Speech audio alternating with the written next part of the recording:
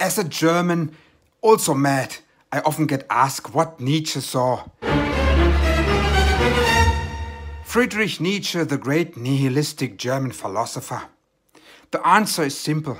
He writes German with such clarity that I can safely assure you he's the smartest German writer having existed. That, and not his philosophical rants like God is dead or slave and master morality, made him fascinating. Nietzsche overwhelmed everyone, from his school teachers to professors to friends. There is not a single person during his lifetime that did not find Nietzsche to be a genius.